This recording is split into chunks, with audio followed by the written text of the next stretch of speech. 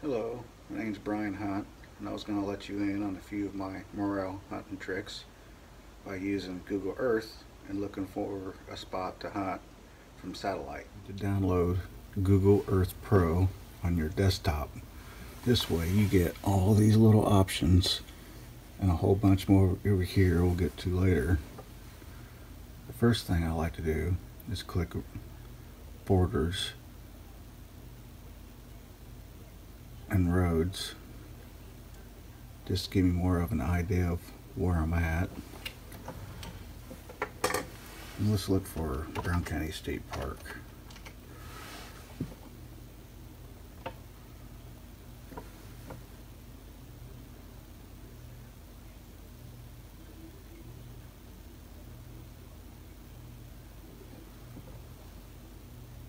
Okay, I think we want to begin around Ogle Lake. Everybody's familiar with it.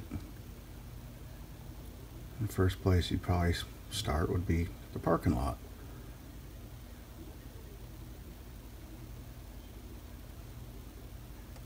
Now in morel hunting, we all know sycamores produce yellows, so we're going to be looking for sycamore trees.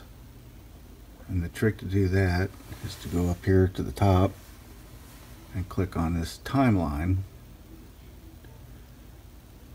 and drop the time back until you find satellite images with no leaves on trees. And here we go, for 2013. Now the unique feature of the sycamore trees are they're all white on top, so when you see all these little white branches starting off,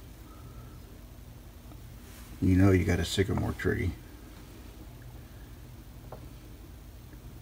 I'll zoom in some more and see all the top of the tree are all branched out and all white. And then if you go on down the trail, here's a couple more right off the trail. And then when the trail crosses the creek here, you can see there's quite a few all along the trail.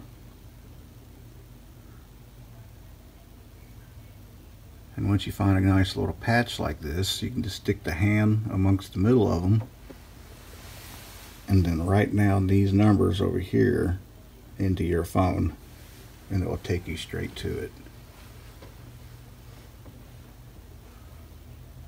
Another little helpful trick, we'll back off a little bit here, is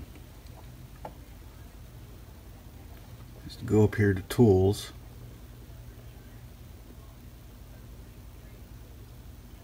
and click Options,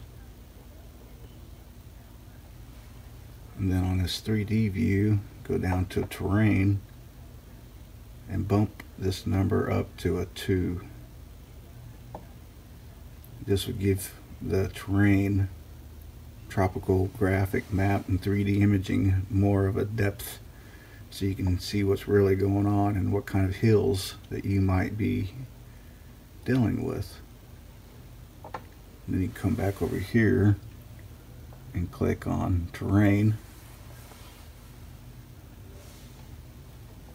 And sometimes you'll lose your spot when the computer adds the program in, but when it does, you can tell this is a really steep hill by Ogle Lake. And then as you move around, you can tell this road that goes down to Ogle Lake comes down a steep hill. Sometimes it helps to move the angle you're looking at,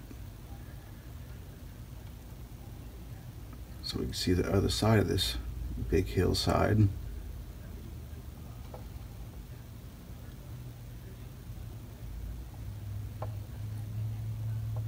So you can tell that that is a long ways down. It's steep. Drop down some more here.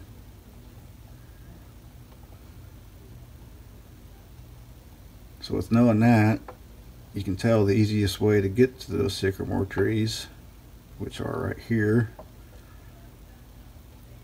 would be from the trail, from the parking lot. Another neat option, back up a little bit more, turn off the timeline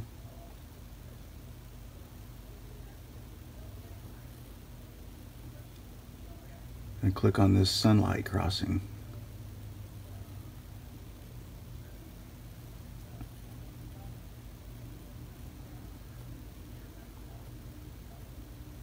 Here it is at 3:26 p.m. You can tell this steep hillside's all shaded.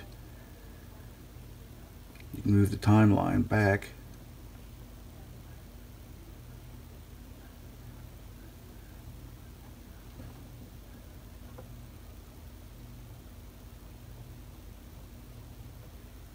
and then during sunrise you can see where all the shady spots are. And then if you move it throughout the day,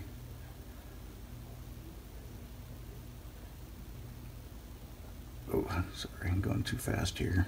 Let me try moving it back to yesterday.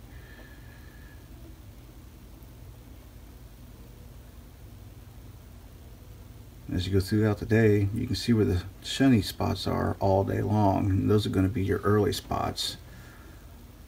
The spots that have the more shade will be your later in the season spots.